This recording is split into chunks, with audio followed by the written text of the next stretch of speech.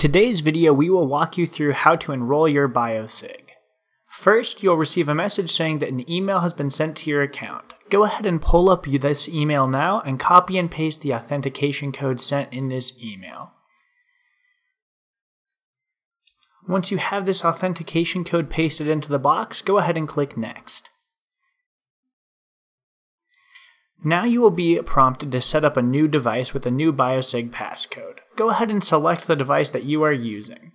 In this case, I'm going to select Mouse, then click Next. Now you'll go ahead and set up your Bio-Sig passcode.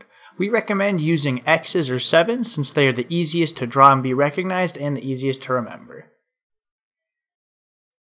Go ahead and put your 4-digit code in the 4 boxes that you see in front of you now.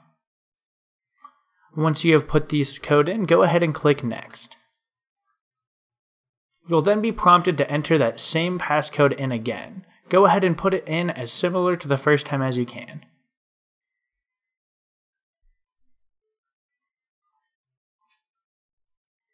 Once all the boxes have been filled out, go ahead and click Next.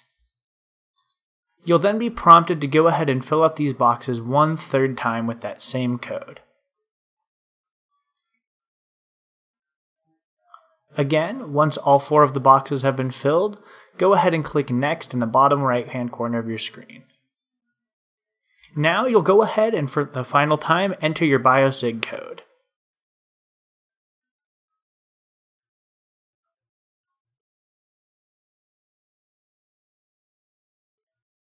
Once you've entered that in, go ahead and click Validate.